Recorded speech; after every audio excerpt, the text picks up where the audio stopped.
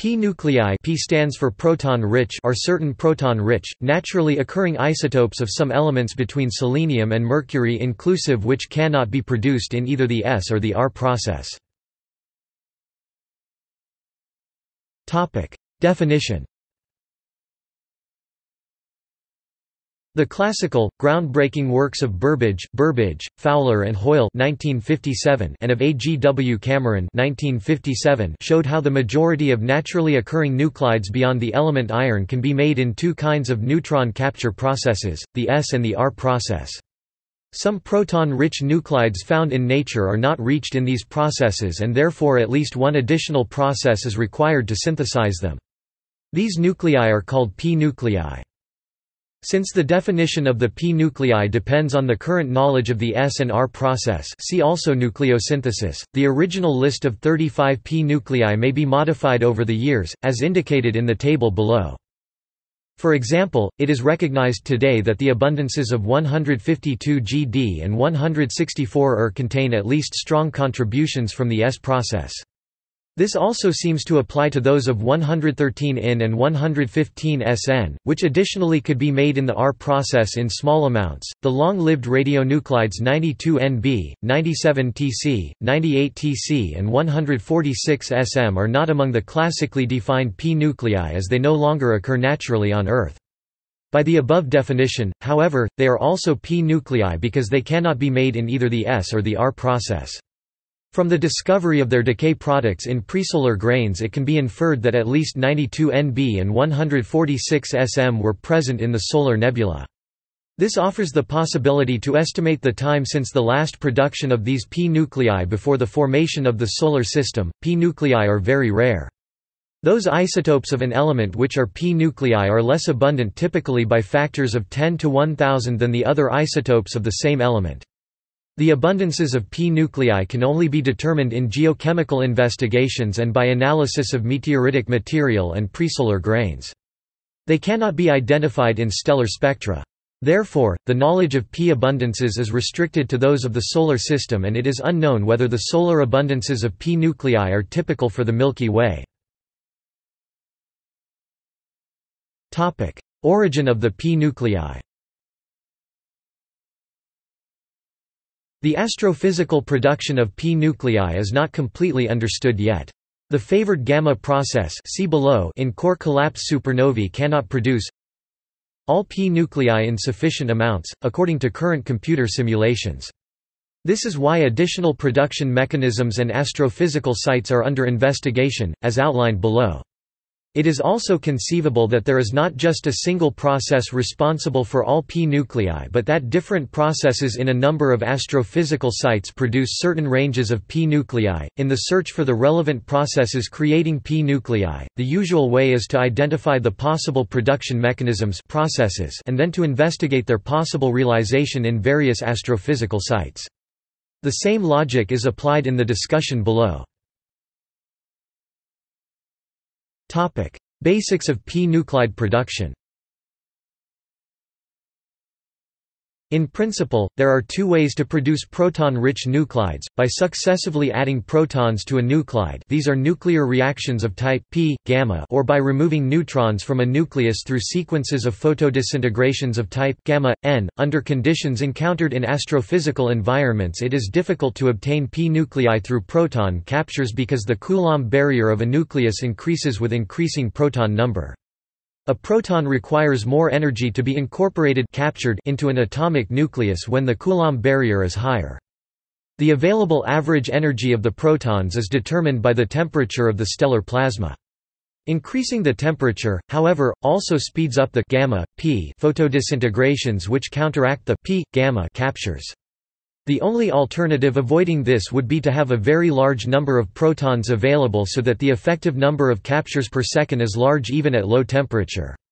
In extreme cases as discussed below, this leads to the synthesis of extremely short-lived radionuclides which decay to stable nuclides only after the captures cease. Appropriate combinations of temperature and proton density of a stellar plasma have to be explored in the search of possible production mechanisms for P-nuclei.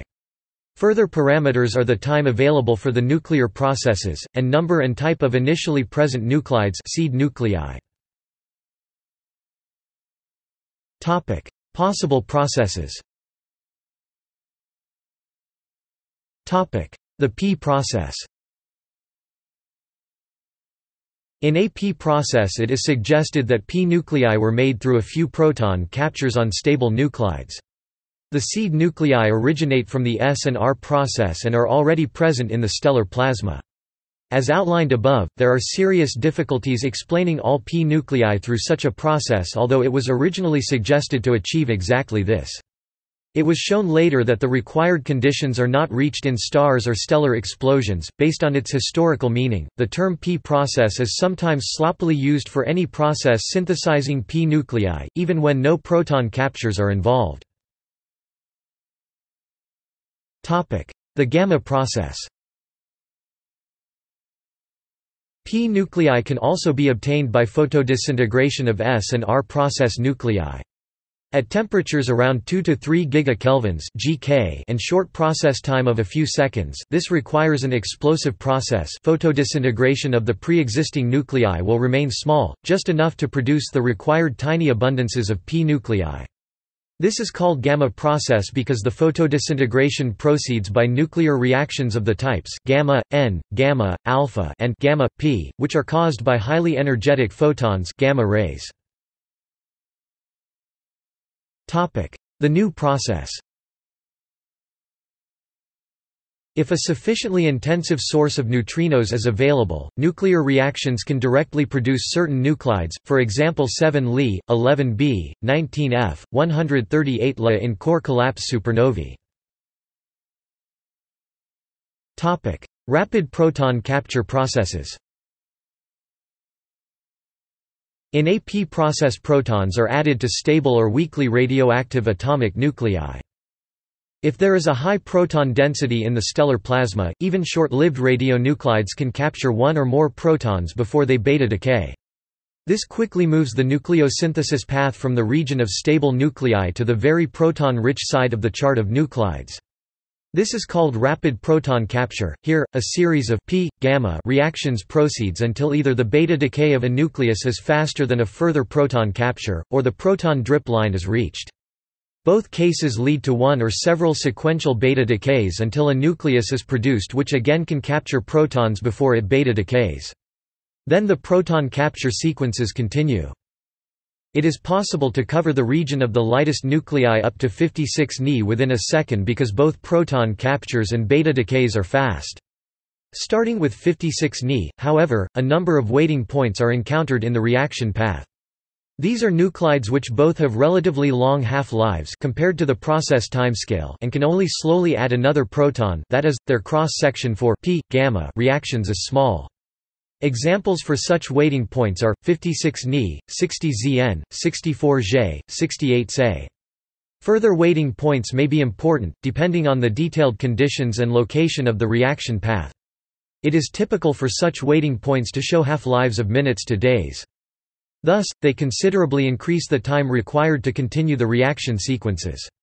If the conditions required for this rapid proton capture are only present for a short time, the timescale of explosive astrophysical events is of the order of seconds. The waiting points limit or hamper the continuation of the reactions to heavier nuclei. In order to produce P nuclei, the process path has to encompass nuclides bearing the same mass number but usually containing more protons as the desired P nuclei. These nuclides are then converted into P nuclei through sequences of beta decays after the rapid proton captures ceased. Variations of the main category rapid proton captures are the RP, PN, and nu-P processes, which will be briefly outlined below. The RP process. The so-called RP process, RP is for rapid proton capture, is the purest form of the rapid proton capture process described above.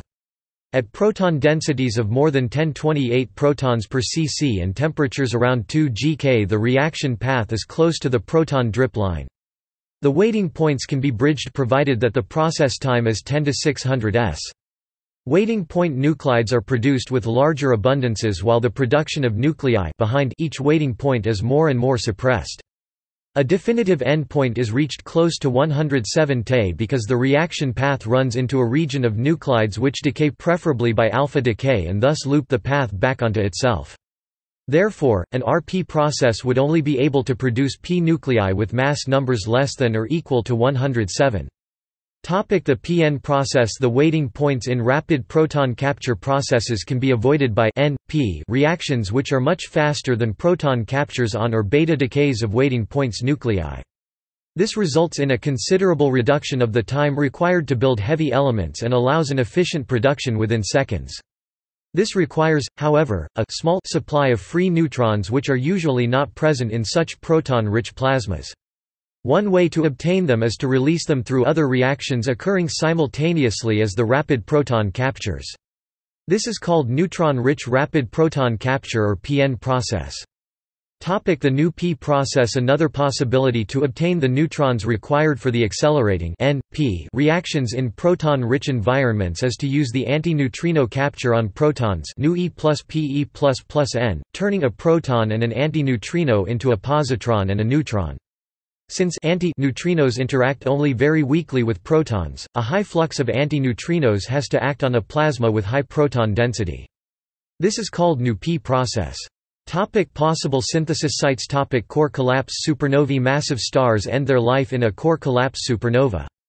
In such a supernova, a shockfront from an explosion runs from the center of the star through its outer layers and ejects these.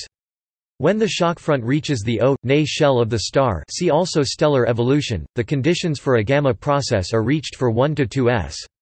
Although the majority of p-nuclei can be made in this way, some mass regions of p-nuclei turn out to be problematic in model calculations. It has been known already for decades that p-nuclei with mass numbers a. Also 180 MTA may receive a contribution from this new process. It was suggested to supplement the gamma process in the outer layers of the star by another process, occurring in the deepest layers of the star, close to the neutron star but still being ejected instead of falling onto the neutron star surface. Due to the initially high flow of neutrinos from the forming neutron star, these layers become extremely proton-rich through the reaction Nu-e plus Ne minus plus P. Although the anti-neutrino flux is initially weaker, a few neutrons will be created, nevertheless, because of the large number of protons.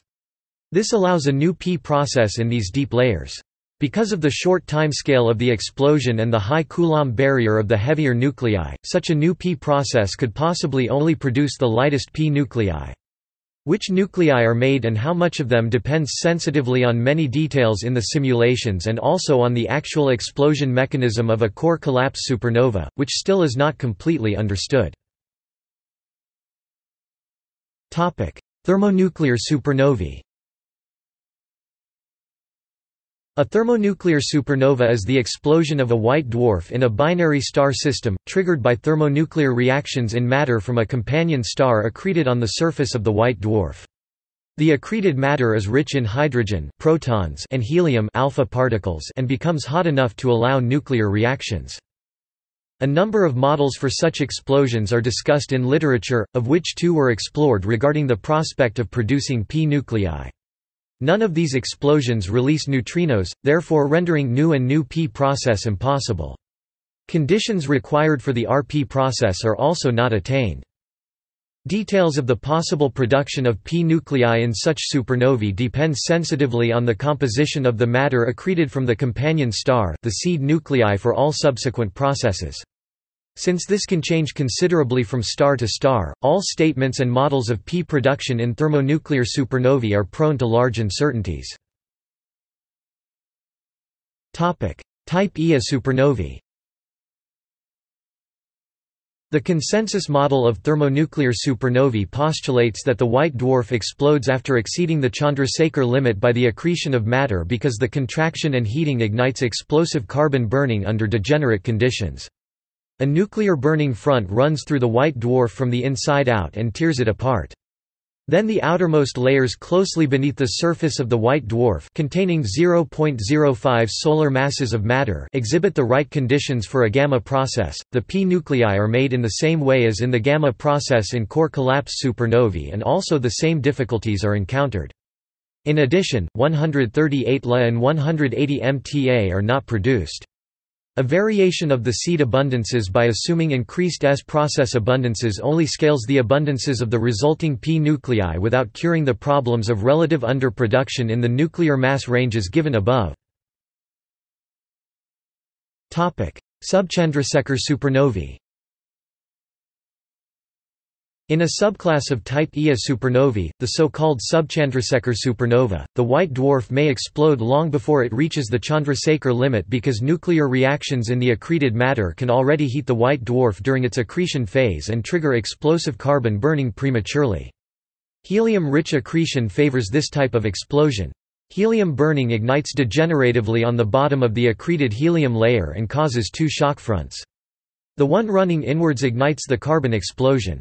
The outwards moving front heats the outer layers of the white dwarf and ejects them. Again, these outer layers are site to a gamma process at temperatures of 2 to 3 GK. Due to the presence of alpha particles, helium nuclei, however, additional nuclear reactions become possible. Among those are such which release a large number of neutrons, such as 18O alpha n 21 Ne 22 Ne alpha n 25 megagrams and 26 megagrams alpha n 29 C. This allows a PN process in that part of the outer layers which experiences temperatures above 3 GK. Those light P nuclei which are underproduced in the gamma process can be so efficiently made in the PN process that they even show much larger abundances than the other P nuclei. To obtain the observed solar relative abundances, a strongly enhanced S-process seed by factors of 100, 1000 or more has to be assumed, which increases the yield of heavy P nuclei from the gamma process. Topic: Neutron stars in binary star systems. A neutron star in a binary star system can also accrete matter from the companion star on its surface. Combined hydrogen and helium burning ignites when the accreted layer of degenerate matter reaches a density of 105 to 106 grams per cc and a temperature exceeding 0.2 GK. This leads to thermonuclear burning comparable to what happens in the outwards moving shock front of subchandrasekhar supernovae. The neutron star itself is not affected by the explosion, and therefore the nuclear reactions in the accreted layer can proceed longer than in an explosion. This allows to establish an RP process. It will continue until either all free protons are used up or the burning layer has expanded due to the increase in temperature and its density falls below the one required for the nuclear reactions. It was shown that the properties of X-ray bursts in the Milky Way can be explained by an RP process on the surface of accreting neutron stars. It remains unclear, yet, whether matter and if, how much matter can be ejected and escape the gravitational field of the neutron star. Only if this is the case can such objects be considered as possible sources of P nuclei. Even if this is corroborated, the demonstrated endpoint of the RP process limits the production to the light P nuclei, which are underproduced in core collapse supernovae. See also: